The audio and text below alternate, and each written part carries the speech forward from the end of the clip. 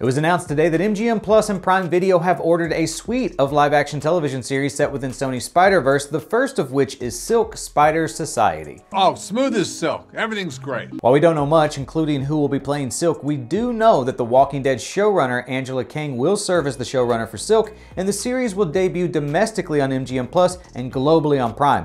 The next question I have is, which other Spider characters do you think they're planning on doing a TV series for? It's Morbin time.